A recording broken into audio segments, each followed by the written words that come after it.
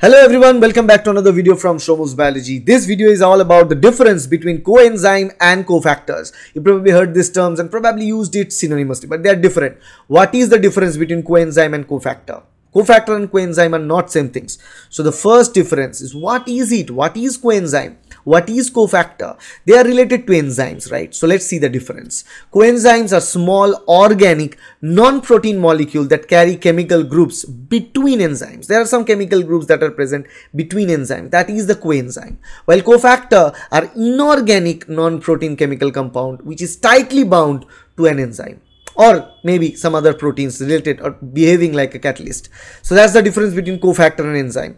Now the second important parameter is the type. The coenzyme, coenzymes are the type of cofactor. So cofactor, there are only two types of cofactors. One is a coenzyme, other one is the prosthetic group. So all coenzymes are cofactor, but not all cofactors are coenzymes. Keep that in your mind, because the cofactor divided into two different types, coenzymes and prosthetic groups. Then we have compound type. What are the type of compounds this coenzyme? Coenzymes are organic in nature, while cofactors are inorganic compound in nature. Then comes the role of coenzymes and cofactors. The role of coenzyme act as a carrier to the enzymes, while cofactors increase the rate of reaction by attached or associated with some enzymes. The interaction of coenzymes with enzymes. So the coenzymes interact to the enzymes with very less strong interactions, very loose interactions. So it's very easy to separate coenzymes for enzymes.